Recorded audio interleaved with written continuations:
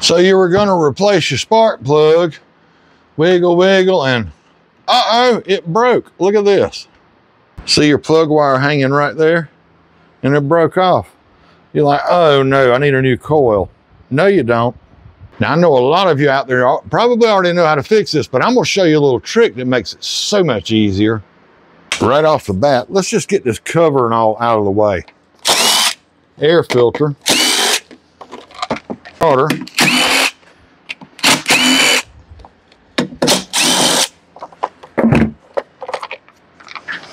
just leave your screws hanging in there. These will be fine thread, and these other ones are going to be coarse thread. Let me show you the difference. See right there? That's plastic. That goes into metal.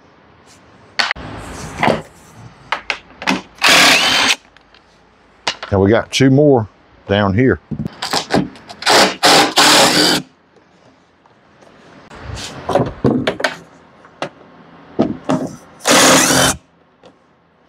Don't just go jerking this cover off yet. Stand your machine back up and I'm going to show you why.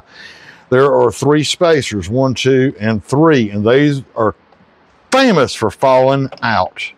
Now this cover will come right up out of here. See those? Go right there. Now these little spacers right here, these are famous for getting lost, and you're gonna be in trouble if you lose them. Now back to the spark plug boot. Yeah, I got a good trick coming up for you. You gotta dig this little spring out of here. That rubber or something, there it is. Now that I dropped it, crap. I found it. And you can see where this just hooks back into here. And when it goes in there, then you would hook it back into the spark plug wire, and then you go fight to get your boot on. Then this right here is just go pop out and you go get frustrated. Well, I'm gonna show you an easy way to fix it. Well, some of you already know what the T-Bone's about to do. A little piece of heat shrink and a lighter. So now all you want to do is take your heat shrink and just go ahead and slide it down on the wire like so. Get it down there good, and get you a pair of pliers. Be sure that this terminal is nice and straight and gets into the wire really good. Just like that. Now we slide this up. I got another trick. Y'all don't go anywhere. This ain't all of it. There's more to it, folks. More to it. Slide this up, and we're going to heat this up right quick.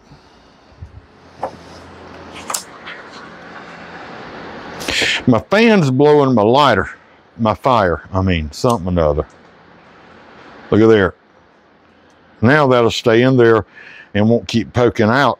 Let me show you my other trick. All right, there's my next trick. And there's one more trick. But you can use grease or whatever. Golly, you can tell it's summertime here, 90 degrees. Just a little lube on this thing, it'll help this boot slide on. The other thing I'll do, I'm gonna warm this up.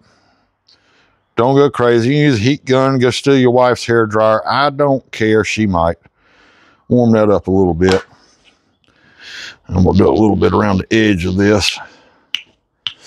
And then we'll just hold this tight. Slide it up in there. And it's gonna be hard, and your finger's gonna be slick with grease and Vaseline. All right, y'all, come here and look. I'm gonna show you what you're looking for inside.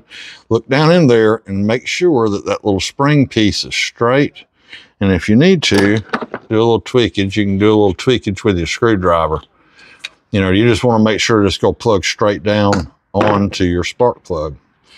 And we just saved yourself from buying a coil.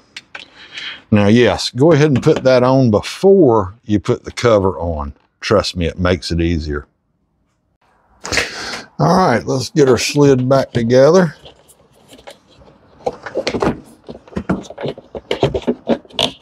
Just work it, baby, work it.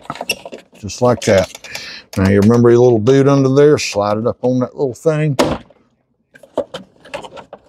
Right up on there. There she is. Let's pop some screws in her.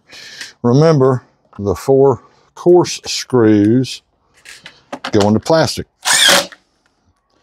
Somebody gonna say, don't use a gun. Well, you can, but just don't over tighten and strip them. You know what I mean? Just like that. Let's see, where'd my other screw go?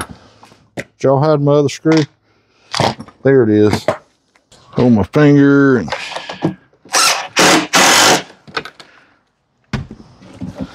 pop her back up.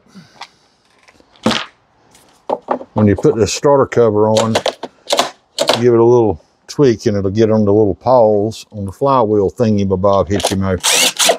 You know what I'm talking about, that whatchamacallit? You know what I'm talking about. Don't act like you don't know what I'm talking about.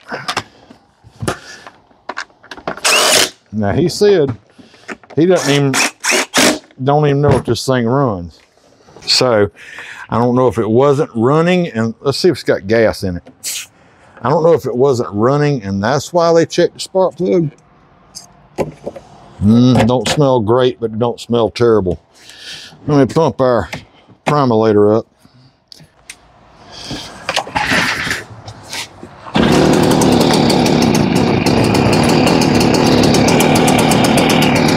Boy, I hope this little trick helped you out there. The little heat shrink kind of does the trick for me. Let me know what you guys do. Appreciate you tuning in. Please click that subscribe button. Give us a thumbs up. Leave a comment down below now. Let us know how you do these. We'll see you next time. Thanks.